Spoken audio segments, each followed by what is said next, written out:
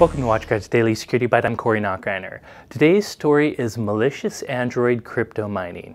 The great researchers at Byte released information about an Android crypto mining campaign they first noticed in January, but may have been going on since as early as November of last year.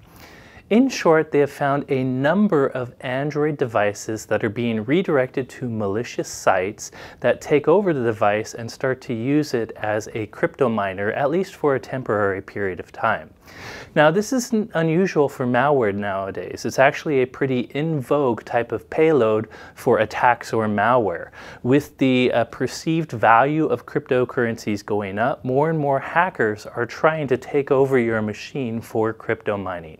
What's unusual about this is the fact that it really is targeting Android devices, whether it be through malvertising campaigns, which means malicious advertisements that redirect you somewhere else, or whether it be through Trojanized Android apps that are downloaded from some third-party source.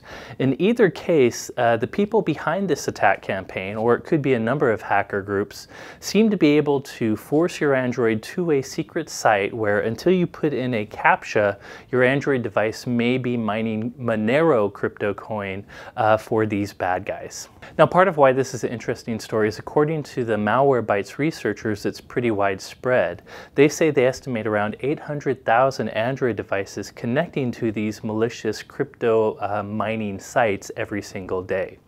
So what can you do about this? Well, if this were a normal computer, any sort of URL or domain reputation service can help you. For instance, if you have a normal computer behind one of our fireboxes, WebBlocker or our reputation-enabled defense can actually block a lot of these malicious websites. Now, it's a bit more complex with mobile devices. A lot of people don't have the same security controls on their mobile as they do traditional computers. But again, there are some security programs out there for mobile devices that can help block malicious websites like this. In any case, I just thought it was an interesting Android-specific malicious crypto mining campaign out there. That's it for today's story. Thank you for watching.